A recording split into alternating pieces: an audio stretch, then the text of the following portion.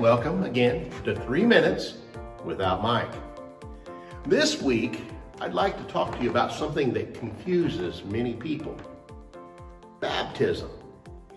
People have many different understandings about what it is, what it means, and how it should be done.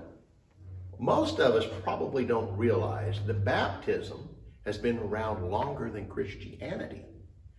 You see, the Jews used to immerse their bodies in baptismal vessels before they could enter into the temple complex. This was symbolizing that they were washing away their sins. Well, today, baptism is understood differently by many Christians. There are basically 3 forms of baptism. Immersion, that's where your whole body goes under the water. Effusion, which is pouring water over the head. And aspiration, which means sprinkling water on your head.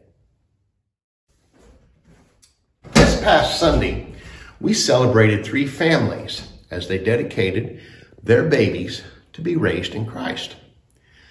Now, other churches would have services where the babies would experience aspersion, meaning their heads would be sprinkled with water.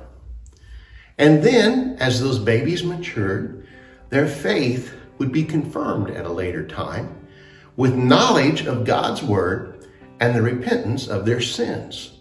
Well, this brings us to what we do and why we do it.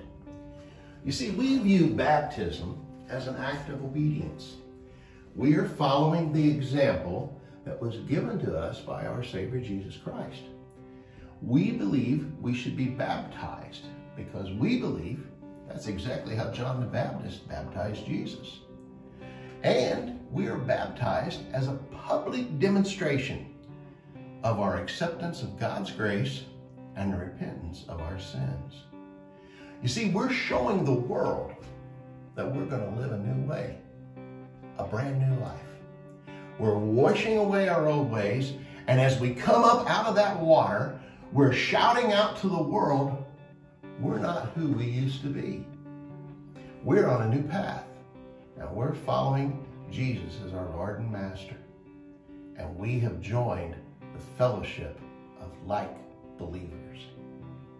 And you know, while we would like to see many people follow in believers' baptism, we also realize one important thing. Baptism doesn't get us into heaven. Doesn't matter if you're baptized in every church in Chester, Illinois and beyond. Salvation is only by God's grace. It's a free gift, and it was paid for by the blood of our Savior Jesus Christ. Remember what it says in 1 Corinthians 5:17.